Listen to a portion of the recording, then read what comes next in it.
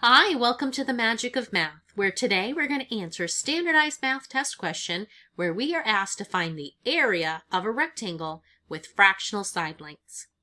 Here's our question. Andy is painting a sign for his store. The sign is 2.5 feet high and 1 1/4 feet wide as shown. What is the area of Andy's sign? Please pause and solve now. Come back and hit play when you're done. Welcome back. So we are first going to identify that we are asked in the question to find the area of Andy's sign, and we know that this is Andy's sign pictured here as shown. When we find area, if you're allowed a reference sheet, you go to the reference sheet and look at the formulas. There are two that are given. Area is equal to base times height, but it's also can be referred to as length times width. The funny thing about this, or the cool thing about this, is that multiplication is commutative.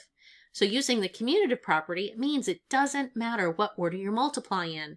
So base and height are interchangeable when you look at a rectangle, as are length and width. So let's look at the information above. It said that the sign is 2.5 feet high and 1 1/4 feet wide. And we come over to our image and we can see it's already labeled for us. Our height, which we can call h, or we can refer to this as our length. Our length or our height, it depends which formula you're using, but they're interchangeable. And then we have our base or our width, however you want to look at it. And again, because area is multiplication of the base and the height, or the length and the width, multiplication is commutative, meaning the order that you multiply two values does not matter. So it doesn't matter which one you call the base and which one you call the height, because you're going to multiply these two numbers together and the order doesn't matter. So now let's replace in our formula our dimensions. So we have 2.5 and 1 1/4.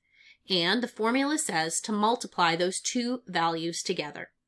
To do that, we have to rewrite these mixed numbers as improper fractions. So 2 times 2 is 4. Plus 1 is 5, so that makes 2.5, 5 halves.